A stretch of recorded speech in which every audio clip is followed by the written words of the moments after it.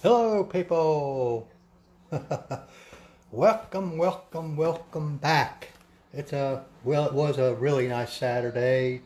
The sun's kind of come and gone here the last few hours, but it's still not bad. At least it's not raining again. Oh my. What I was going to do, just a quick lesson. I had to drive my car in the rain. After I did all that other stuff to it, I told you guys about the other day. And what I'm doing is just a quick rinseless wash to get the dust and that kind of stuff off of it. A couple of the surfaces that I'm going to work on when my new buffer arrives today. It's supposed to be here 4:40 something now, and it still hadn't got here. Who's that popping up on my screen there? I can't really see. I can't tell who that is.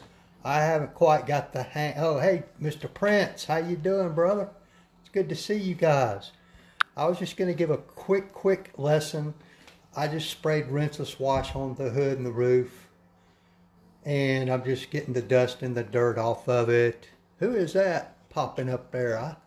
Oh, Miss Stephanie. Let's see. Do I remember you live a really long ways away? I was just going to do a quick demo on how, when I do dry my car with a microfiber towel, how I do that. There's a number of different ways you can do it, number of different towels you can use, blah, blah, blah. I just put some rinseless wash on here a while ago, just wiping the dust off of it and blah, blah, that kind of stuff, because I had to drive it in the rain yesterday, I believe it was. But what I was going to show you is this. There's all kind of companies out there with all kind of towels. This particular one is the Sucker Junior from Dallas Paint Correction Luxury Microfiber Towels. I really like it. Now you see a lot of people when they go to dry their car, they'll fold up their microfiber towel, whatever it is they're going to use, the cotton towel, and they'll just rub it back and forth across the paint, which is probably going to leave some amount of micro scratching behind. But what I'm going to show you is with one of these high quality drying towels, this thing will absorb. I saw one lady, I forget her name, she's out of Florida, a detailer. She tested hers and it absorbed. She put it in a gallon bucket of water and it absorbed all of it. So it's very absorbent, very plush, very smooth. But I'm going to show you, all you really got to do, I'm going to spray a little bit more O&R on this part because I stood around and let it dry out a little bit. That's okay, because I got to buff this car anyhow. But I'm just going to show you, really, all you have to do is take it and you just lay it right on the car, get it up here where it's supposed to start, and you just drag it down the car. You need no pressure whatsoever. None. And you might have to go back, like this spot right there where it's kind of down in the crook there, and drag it over that. All that moisture is gone, folks. It is gone. And I'm putting zero pressure on this dry towel. Zero. And all I'm doing is draping it. I've already done most of the roof.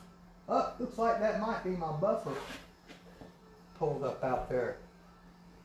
But just showing you, really, you ain't got to rub and dry and squeeze out and all that kind of stuff. Just get you one of these high quality drying towels, and I'm sure there's other companies out there with them. In fact, I know there are. I can't recall them right now. But this is all you got to do. Dries it, doesn't leave any streaks, nothing. So that's that. Just a quick lesson for you folks. And when I get done with it, so that if I'm going to use it again, like I am here just in a few minutes, Miss Stephanie, I put it inside a gallon bag, and it's a freezer bag, plastic bag, And I'm just probably being overly cautious, because then I just zip it up where, because it's damp now, slightly damp. I don't want any dust and dirt adhering to it, so that I don't get any unnecessary scratches in the paint. Thank you guys for watching. I'm going to go get my new buffer and unbox it and make sure it works. It's a new long throw, 15mm throw DA buffer, Stephanie. I've got 2 or 3 of the old school ones in here. But I tried one of these out not too long ago, and I really liked it. So I just had to order me one. I've been wanting to order one for a while now, but I could not order it anymore. The other thing I'm going to let y'all know is it's a little chilly today. It's not bad outside, but what I did is I turned my heater on over there just to make sure my temperature's range stays about in the right area for these products to work to their maximum ability. When it gets too cold, sometimes they'll still work, but their ability to work properly for the chemicals that are in there to perform right, it slows way down and is not quite as effective. The same thing as if it's too hot. I'm not talking about direct sunlight, I'm just talking about temperature. So I regulate the temperature in my garage, not for my comfort, but for the products. That's why I have heating and air in here. And sometimes, like the other day when it's very humid, extremely humid, it was, matter of fact, it was pouring down rain outside, I'll turn the air conditioner and the heater on at the same time to keep the temperature about right, but also to try, my humble attempt, to try and control the level of humidity in the room. All right, folks, I appreciate y'all very much. I'm going to go get my buffer now, and I got to redo the ceramic coating as we talked about the other day. Thank you. Bye-bye.